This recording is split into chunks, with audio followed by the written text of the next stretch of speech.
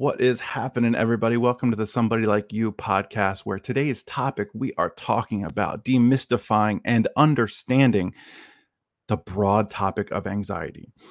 As we get started here, I always like to start this with a word from our sponsor, which is the Somebody Like You mental health and emotional wellness coaching. And instead of going through the spiel, what we are just going to talk about today is if you are looking for somebody to speak with about anxiety, about setting boundaries in relationships, about mental health and clarity and mental well-being in general, Somebody Like You mental health and emotional wellness coaching is there for you.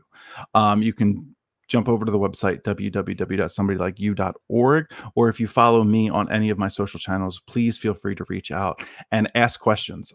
It's not going to be a sales pitch. It's going to be finding ways to help you. If I am not the way to help you, best serve you, I am going to do my best to find the best avenue for you. So as that is getting started, we are going to touch on understanding anxiety and how to achieve mental well-being. So let's have a loose definition of anxiety. It's your brain trying to connect with your body and how your body is feeling. And they're on two different wavelengths. Let's look at it that way. Your mind is telling one story, and your body is telling a completely different story.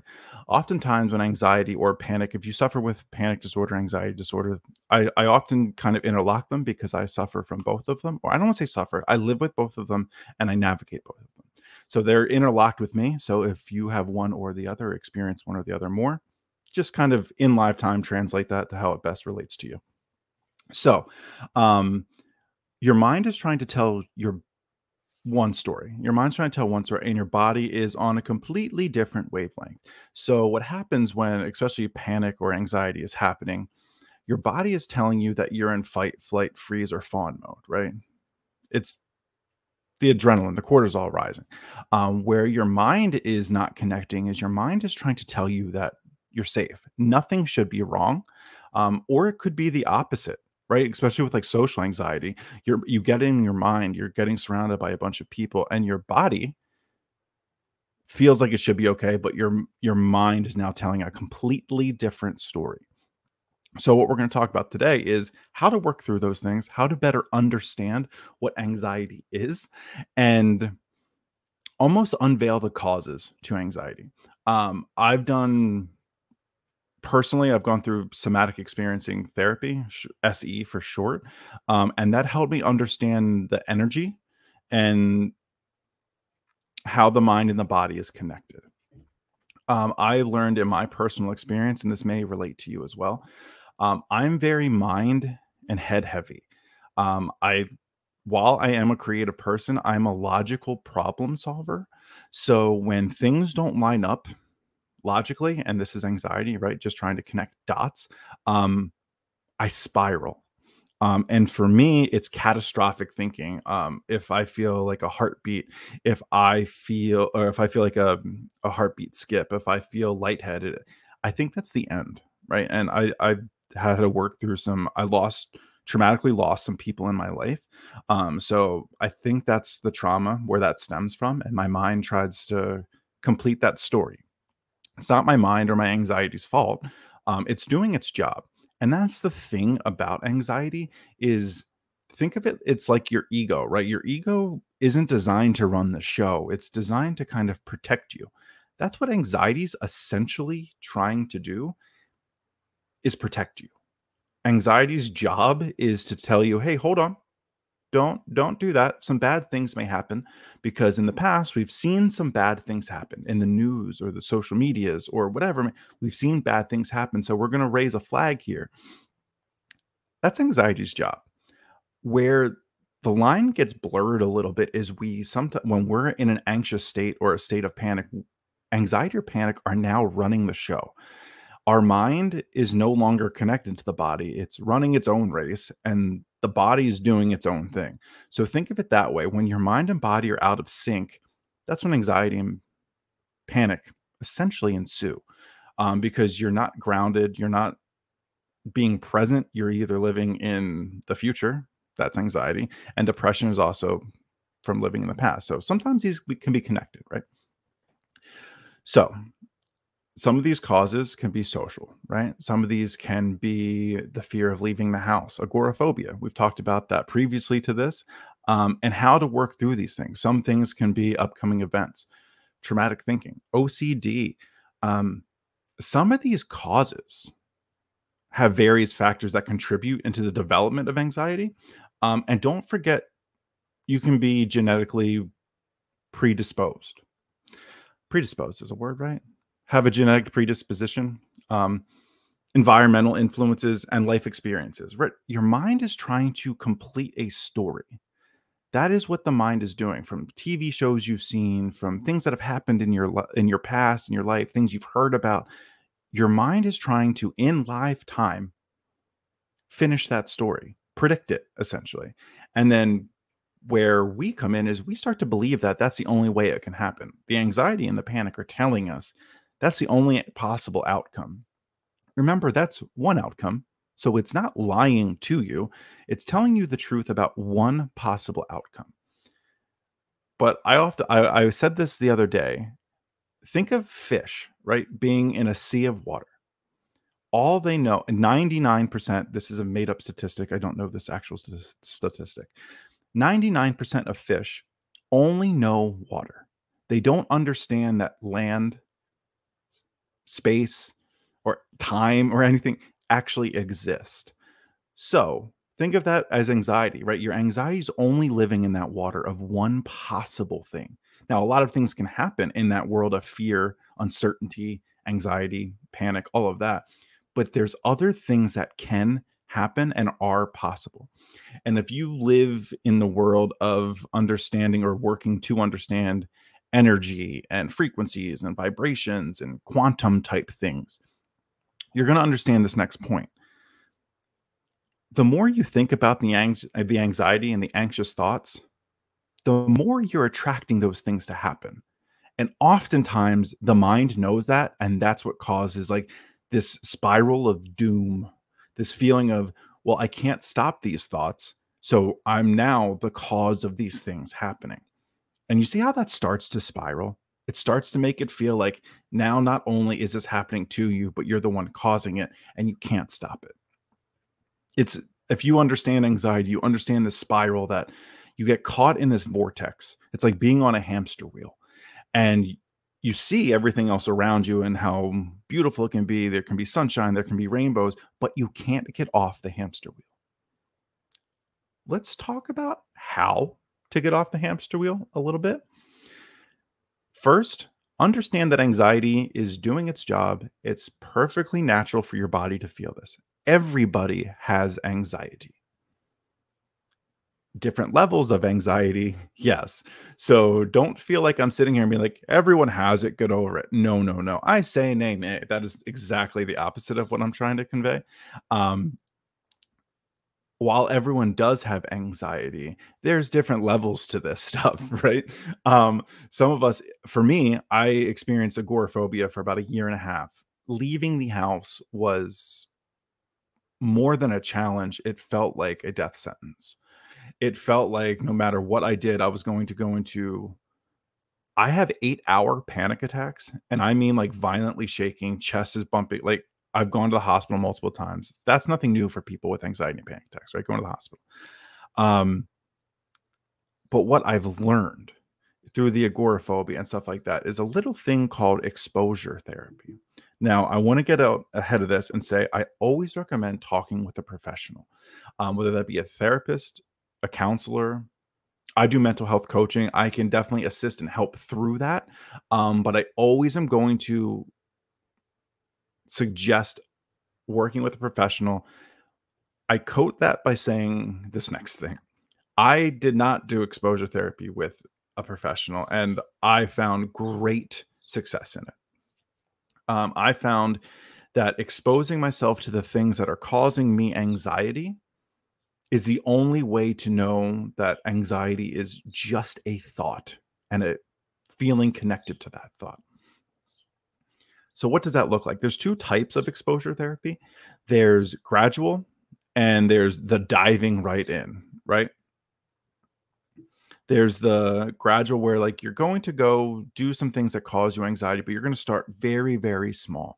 So I'm going to use walking into the mall as a, if you have social anxiety, walking to the mall can be terrifying.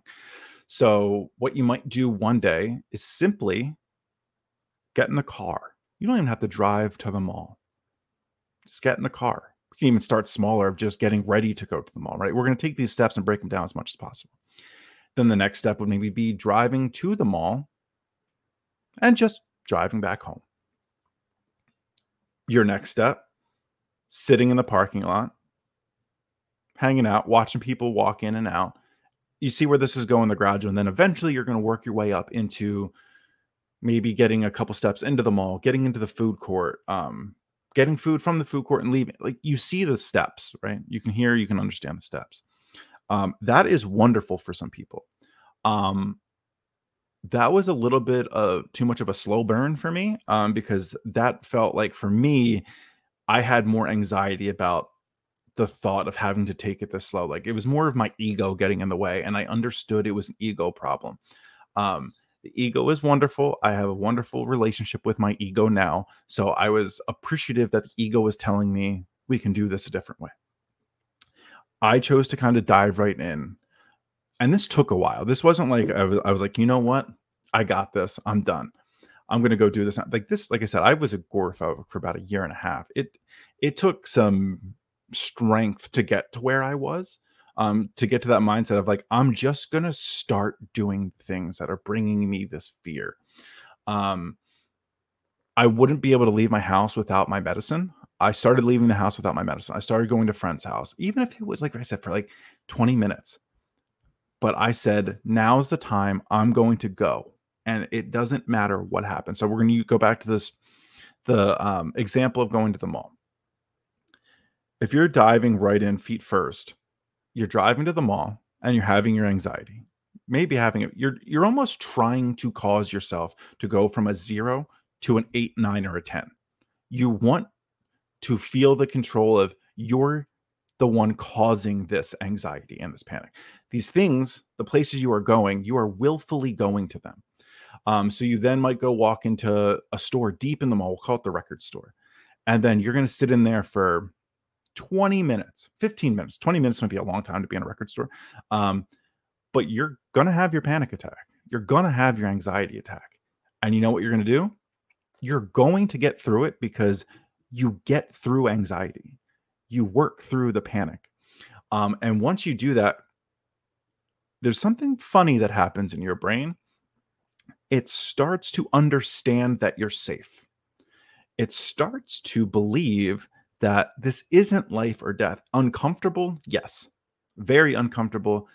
But there's all these things happening, or all these videos you're seeing as hacks, right? I have done the ice pack on the chest. I've done the face in the ice water. If you're in a pinch, obviously you don't want to be feeling this. You're working through this, right?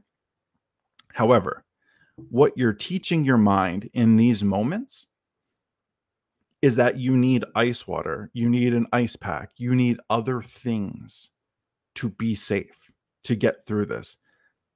That's not working through your anxiety. That's having a crutch. Think of it as a little kid who loves his teddy bear, doesn't want to go anywhere without his teddy bear because he feels safe with it. There comes a point where he no longer will be leaving the house with his or her teddy bear. That's kind of what you're looking for with this anxiety. This exposure therapy is trying to teach you that no matter where you're going, the anxiety is not running the show. It's just kind of like a friend, that anxious friend of yours that's like, hey, we shouldn't go in here. Hey, we shouldn't do this. And at some point, you might identify with them, but you're going to outgrow that. And you're going to be like, hey, I got this. That's what this whole gradual versus jumping in thing. And I want to give you the scientific proof is that they've done studies on this. I don't have the numbers in front of me, but there's really no difference in which method you choose. It's more what you feel comfortable with. So if you're more of a gradual person, you're like, the thought of doing that, jumping into this mall or the record store for 10, 15 minutes, I can't do that. Awesome. Take it gradual. Remember, self-compassion is part of this anxiety trip.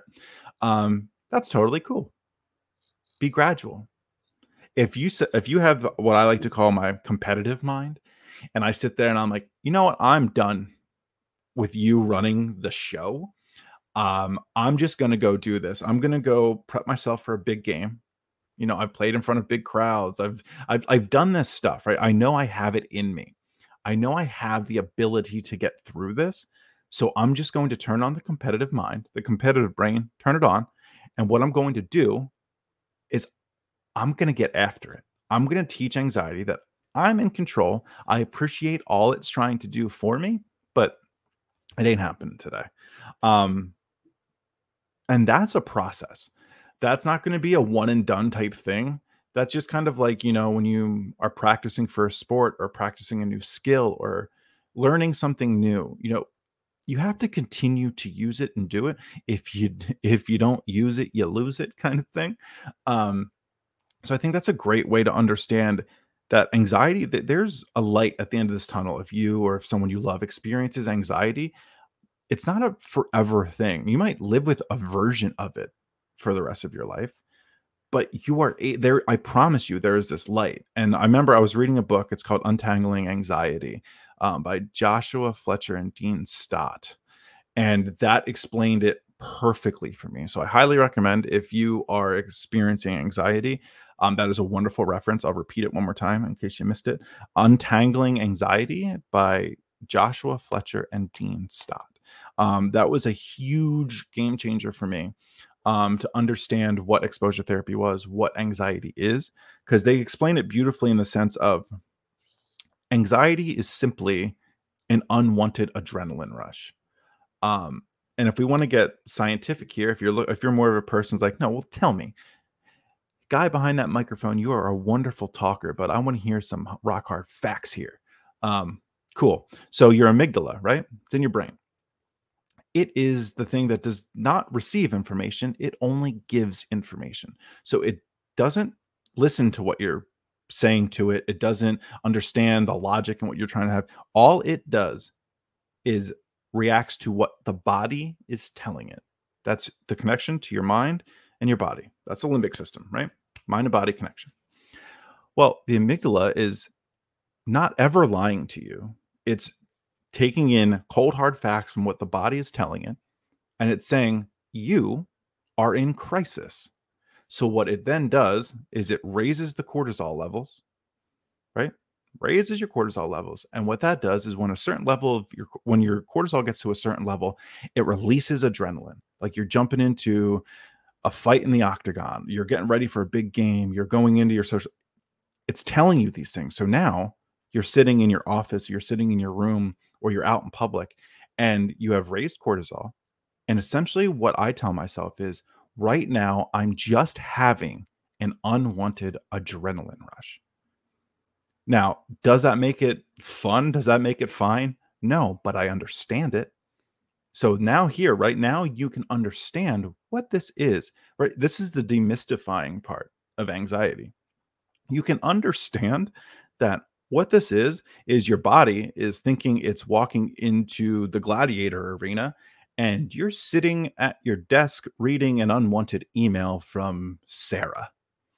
Everyone has a Sarah. If your name is Sarah, I apologize. Change the name.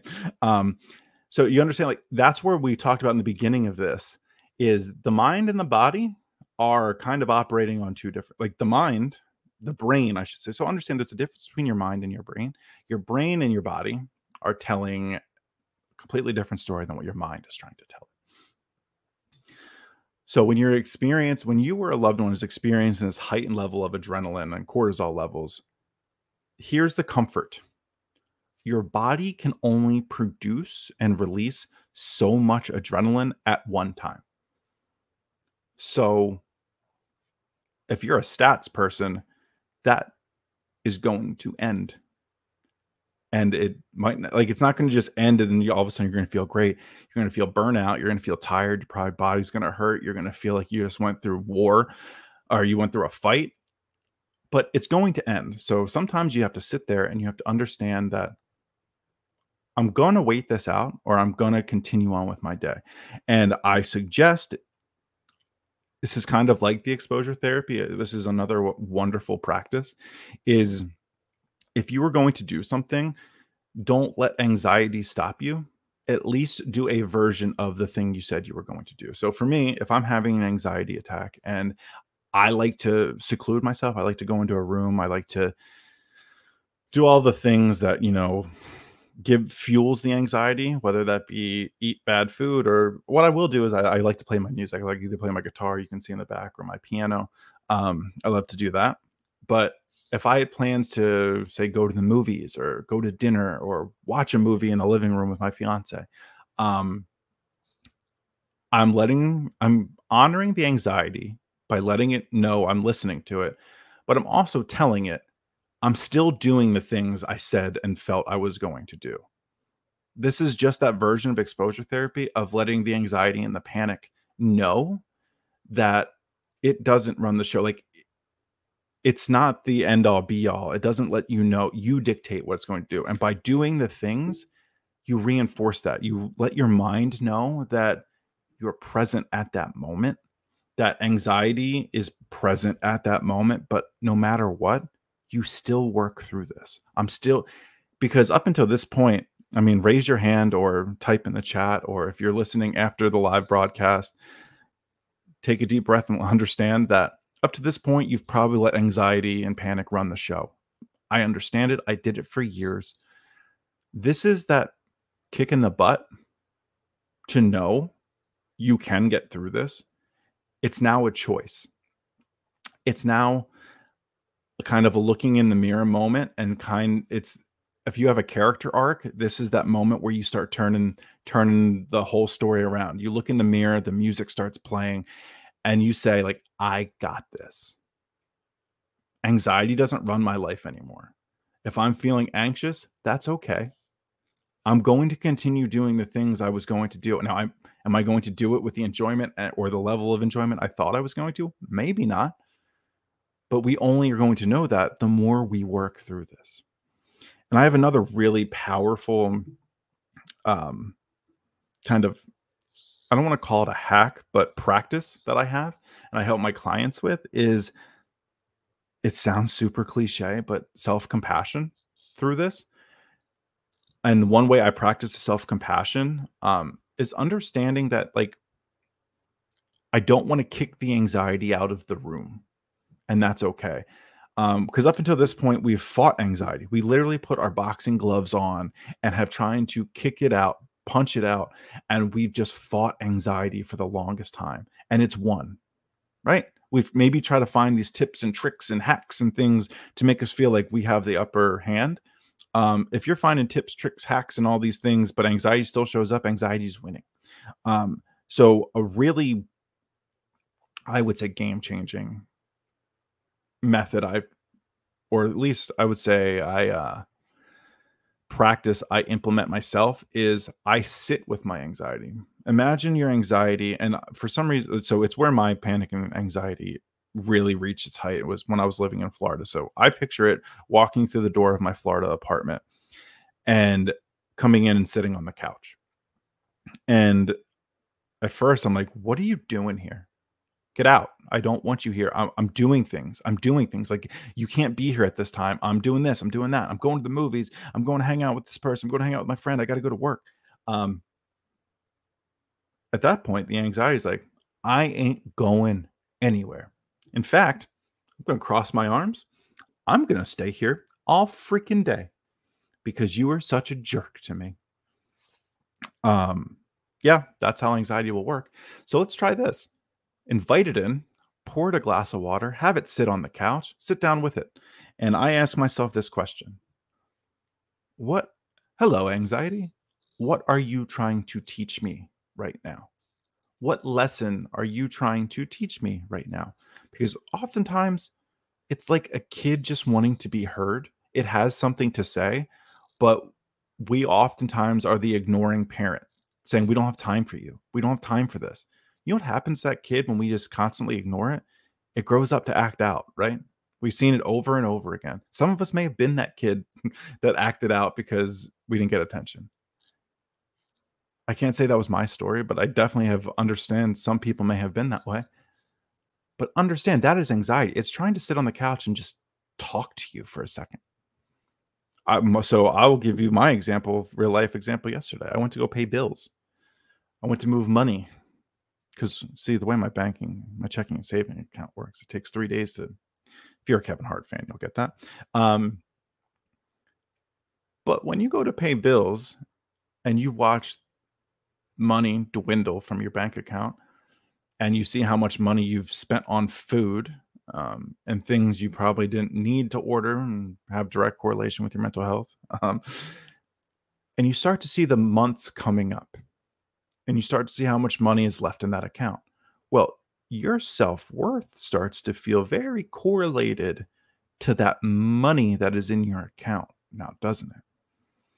Now, do I know in moments like right now that my self worth is not dependent on a monetary value? Absolutely. I ask myself these questions, or I should say, I ask anxiety these questions. What are you trying to teach me?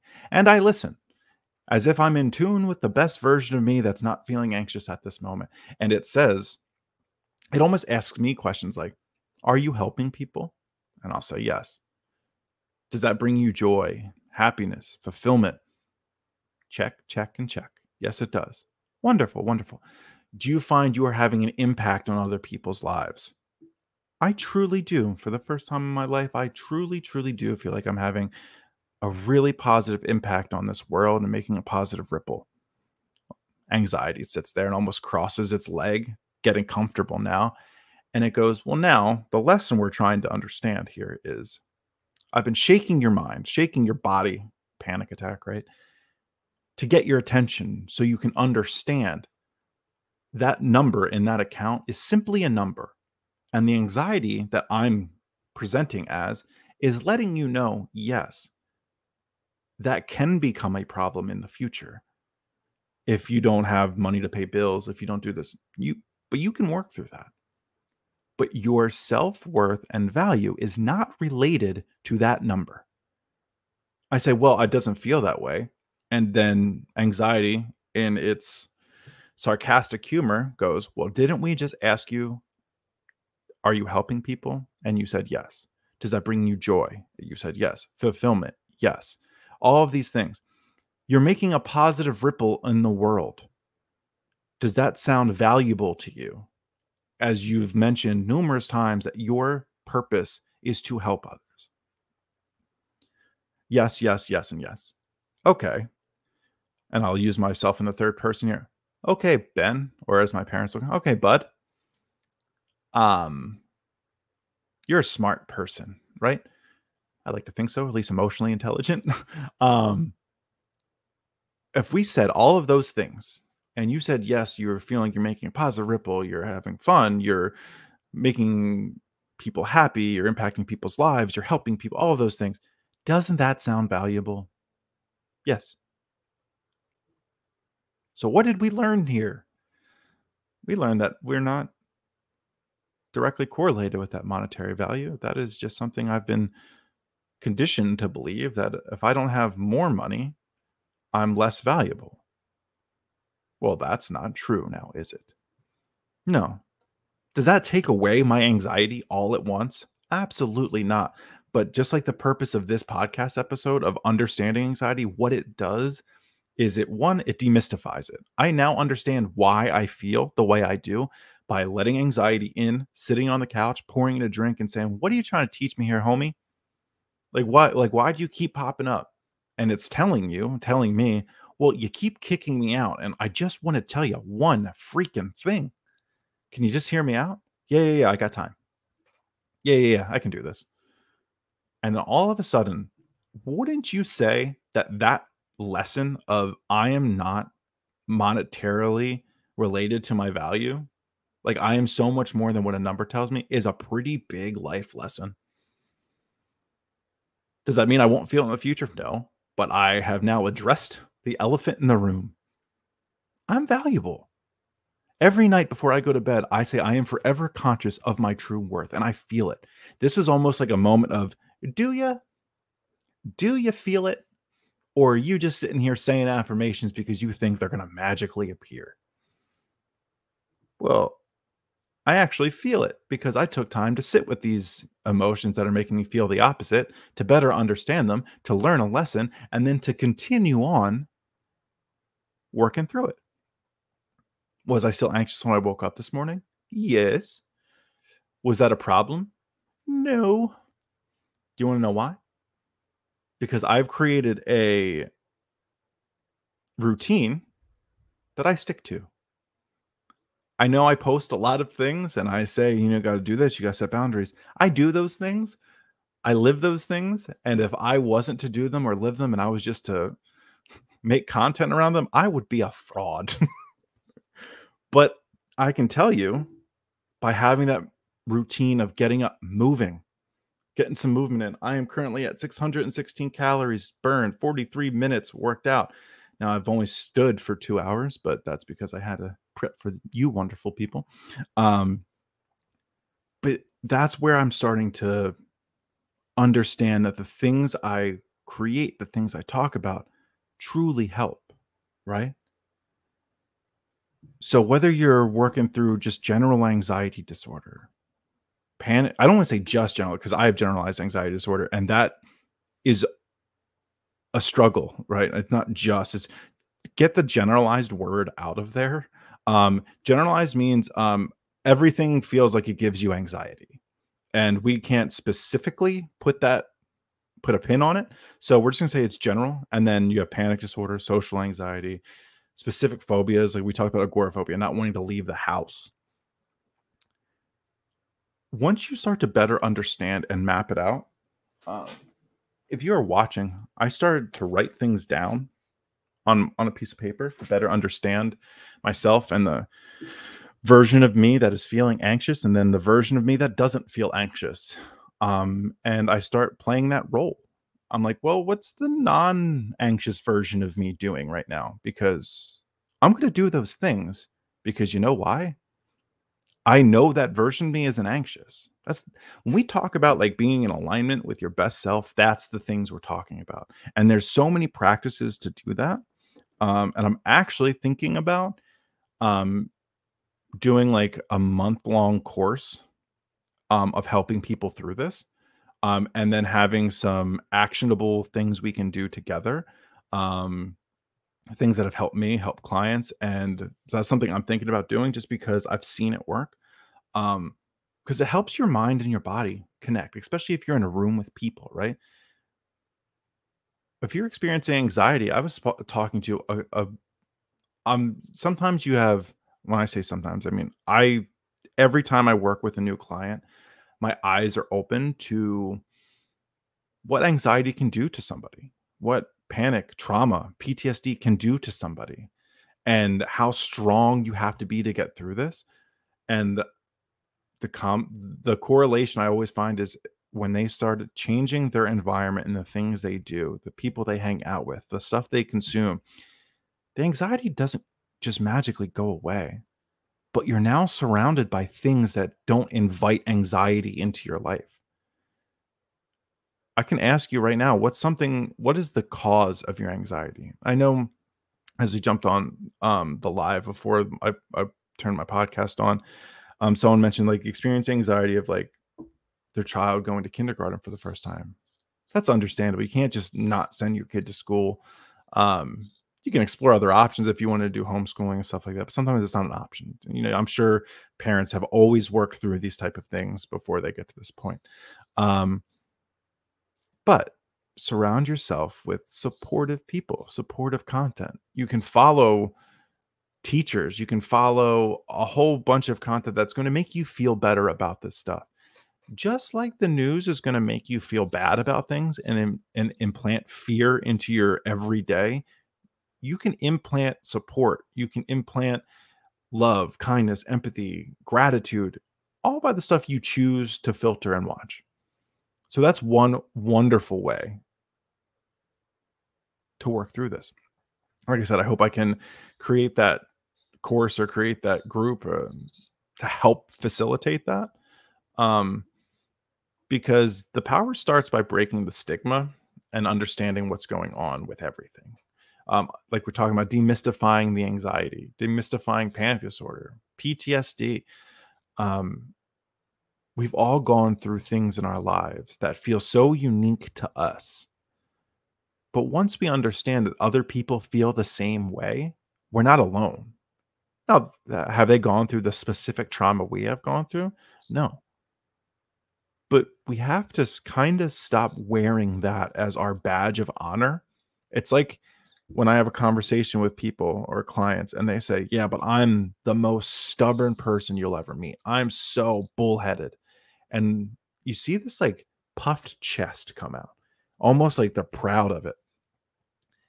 And I have to be the person, because my job as a coach is to tell them, is that something you want to be proud of? Because it seems like that is a cause of a lot of these struggles. A lot of your anxiety is trying to bull rush and do things in opposite of the service of being healthy, getting through it. I mean, that's massive. And then you can almost see this face of like, well, yeah, I feel like I kind of knew that. All right, well, it's time to start calling yourself on your shit. What is the thing that you're doing that is not in service of that non-anxious version of you? That is not in service of the best version of you? Because right now, whether that be through therapy, coaching, counseling, hypnotherapy, so many branches on this healing tree, right? You're gonna need a little bit of help through this. I'm a mental health coach. I needed help through this. Therapists have therapists. Counselors have therapists. Counselors have counselors. This isn't meant to be a lonely road. I know that some movies and some stories and I assure you, everyone has had help in one form or the other. And if you are asking for help, joining a community, going to a coach, going to a therapist, counselor, that is not a weakness. That's not like a chink in your armor. What that is the badge of honor of how strong you actually are. Whenever anybody reaches out to me to talk about anxiety, to talk about needing help through certain things, the first thing I say is, wow, how proud I am. That's brave as shit. Do you know how hard it is to reach out to someone and say, I don't feel good enough? I need a little bit of help. And not only that, I've been watching videos, I've been watching your community, I've been watching the way, and I had the courage to reach out to ask for help. Do you know how hard that can be? That is a strength. Bottling it up, never talking about it, living with anxiety, agoraphobia, panic disorder, and never addressing the true problems or asking for help because you feel weak, that's not strength. I'm not going to call it stupidity because I've done it. I know people do it. It's being hard headed, it's being scared, which is okay. But understand there's a level of grit, there's a level of just do it that has to come out of this. If if I ask you what is the 5 best ways to get through your anxiety right now, and you're not doing any of them, that's the accountability. That's where you have to look in and be like, well, I'm a very smart person. I know how to work through this. I know how to get through this. I know who I can talk to get through this, but I'm not. What's that Taylor Swift song? I'm the problem. It's me, right? It's not the anxiety. It's we all have a choice to do these things. And I talked through some people who have gone through some really tough life experiences. And I've seen the strength, the bravery, the courage to get through all of that trauma, work through all that anxiety, through that depression, through the PTSD. I've listened, I've been able to communicate and hear, and firsthand, I see how strong people can be and how strong you have to be to work through this. Don't look at anxiety as a weakness. It is a stepping stone to your strength. Exposure therapy, going into a record store to cause your heart rate to jump up to 150 and sit there for 10 minutes and survive, that is not weakness. That is what it takes to get through this. So when we're having tough days like yesterday, when I was having an anxiety attack and it was all day, right? Now peaks and valleys, But the first thing I tell myself is this isn't easy. This isn't meant to be easy. This takes strength to get through this. So if you're working through that, like first off, look in the mirror and understand like you are a brave soul. It takes a lot of strength to be here and work through the things you are working through. You got this. You have gone through the toughest of days. What we're working on now is understanding, demystifying, stop removing the grips that anxiety has on us. And we're starting to learn that it's actually making us stronger. You have to be so strong to get through this, so strong to want to understand it, so strong to reach out to people, so strong to even tune into this podcast, to have the inkling that you want to better yourself, that you want, or that you are looking for somebody to talk to about this, looking for community to. Do you know how much of a stepping stone that is, where we could have been binge watching all the things that cause us anxiety, the news, talking about politics, talking about the ins and outs of different beliefs and this and that? No, you are surrounding yourself right now by listening to this, and you are working your way towards the best version of yourself. The best version of you demystifies anxiety. The best version of you better understands how you can help yourself, understands that there is help out there. Sorry for my rant, but that felt like it was like almost felt like it was channeled. Like somebody here had to hear that. Somebody here that was meant for. I don't know if you're the person listening to it and you're like, that's me. I needed that kick in the butt. I needed to hear that a little bit. Because it was almost like I was talking to myself, talking to 2 years ago Ben, and being like, hey, you're so much stronger than you feel right now. This is going to take strength. It's going to take practice. It's going to take consistency. It's going to take belief. If I can give you two things, two secret ingredients that I say blindly follow, not for scientific facts, not for anything like that, but if you are looking for positive momentum on this journey you are on, I have two ingredients that are going to change your life. They're not easy. They're not easy, but they will change your life. One is belief. You need to believe that there is light. Watching this podcast, understanding that I've gone through the things that you have gone through, experienced the feelings you have experienced, and I found and find ways to manage them and live a more positive life, a less anxiety driven life, and a purposeful life. There's a light. That's not a, hey, look at me, I'm the best. That's a, I was curled up in a ball for days in a bedroom while my fiance was in the other rooms. And a 6'3", 200 and something pound man, felt like I was crippled. You can do this. I promise you can do this. And it starts with one, belief that you can do this. The belief that there's better out there for you. All you have to do is see that sliver and believe that that sliver of light is going to get bigger, bigger, bigger, and bigger. It's going to take you on a journey. You're going to learn more things about you. You're going to find the things that love, the things that bring you joy that otherwise that you would never have found. And two, consistency. Showing up. As my grandma says, as my nan says before Nike ever said it, just do it. Oh, you feel bad, you don't want to work out today, just do it. You know of all the things that make you feel good, that want to do this, but you just don't have it in you, just do it. Show up. And this is where me and my mom have the conversation is, show up for 5 minutes. You don't have to show up for the hour. You don't have to put in the 600 calorie workout, this and that. Show up for 5 minutes. Because I promise you, in those 5 minutes, you're going to shift. The mindset's going to change a little bit. You're going to start feeling differently than you did for 5 minutes ago. If you start going for a walk, that's right. Just taking the first step makes the rest easier. The first step is the hardest. You hear about people's secret of getting into the gym. Get dressed. Put your shoes on. Let your mind know you're going somewhere. That's what you need to do. Today, that's what I did. I was like, you know what? My lower back kind of hurts today.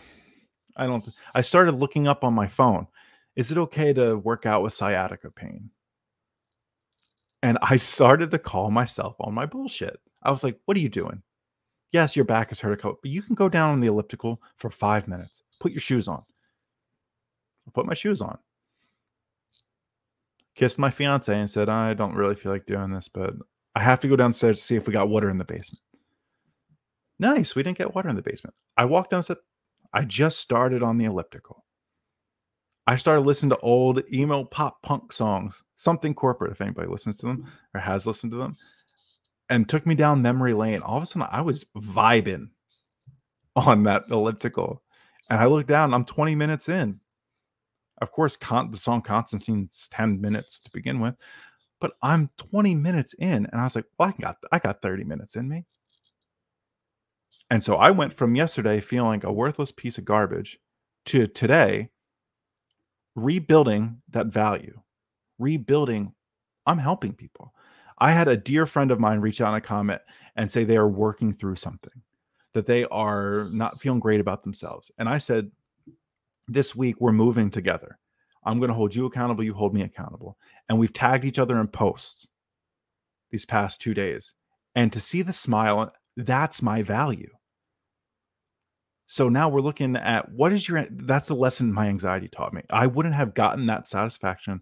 I wouldn't be doing this podcast on this topic, making this connection for you to hear it, if I didn't go through it and ask myself, what are you teaching me?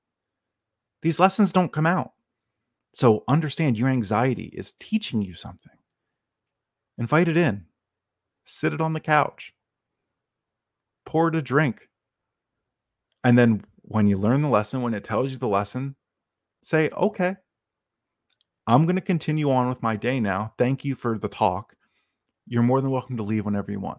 And when you start moving around, doing your thing, cleaning your apartment, stuff like that, anxiety wants to be like, hey, I also have a couple more words. Hey, no, I appreciate the lesson. And then you'll walk it right on out the door, right? Because in this episode, what we talked about was what anxiety is. The body is telling one story and the mind is telling the other. The brain is reading what the body is telling it, and the mind is like, I don't pick up on that story. Imagine if you had like a big bowl, and over time, you've just been putting stresses into this bowl, not even knowing it. So some things maybe your mother said, or some things that happened at work, some things that are at the house, the dishes are piling up, whatever, putting it in. You just keep putting stuff in there, but you don't recognize it. Your body and your brain recognize it, but your mind is going the other way. Well, the anxiety is the bowl overflowing. The panic attack is the bowl overflowing. And your mind goes, I don't know why I feel this way. Your body and your brain know damn well why. It's surviving. That amygdala we talked about, that connection of reading the body, it's to protect you from lions in the Serengeti. That is where we genetically come from.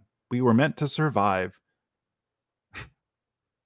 in the outdoors fighting against lions, tigers, bears. Oh my. We're now sitting at desks. We're no longer doing that right now. Not all of us. Majority of us are not doing that. So your body genetically feels that. Still operates with that same set of circumstances that it has. Your mind, not so much. So that's what we learned about anxiety. We kind of demystified that, right? Like, oh, well, that's just what anxiety is. There's no other secret juice. Like, that's what anxiety is. It's raised level of cortisol, which is in your blood. And the raised level of cortisol is going to release adrenaline. And when your adrenaline releases, your heart rate goes up. Your body feels like it's running a marathon and it's sitting in place. Now, when we think about that this way, it sounds uncomfortable, right? It's like, well, my body feels like it's on mile 24 of the New York City or Boston Marathon, and I'm watching New Girl. That doesn't feel right. Yeah, that's very uncomfortable. That's what your body is experiencing. So when you sit there, understand that. Like, okay, I can get up, I can walk around, I can move a little bit, I can sit through this, understand what's happening, and then most importantly, I'm going to continue doing what I'm doing. I'm going to work through what I was doing tonight because I appreciate the sentiment of letting me know I feel like I'm in trouble, but I know I'm safe. I'm okay. So that's anxiety. In If you're an Office fan, it's like explaining anxiety like we're 5. Your body feels like it's running really fast. Your mind thinks it's sitting here watching a TV show.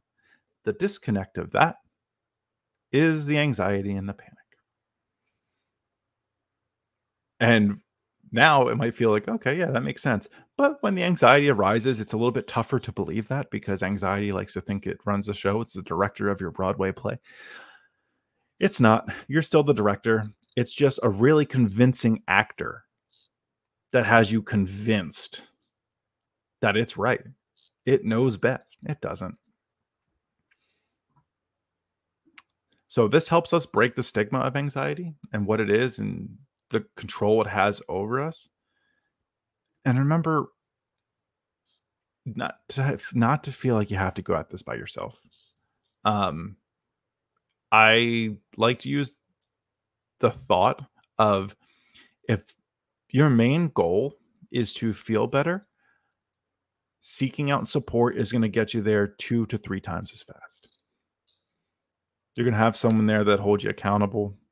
If you surround yourself with positive people and supportive people, they're not going to cause you the anxiety that other things might cause you. If you have a coach, a therapist, or a counselor, they're going to give you different perspective. They're going to give you different coping strategies, self-care strategies.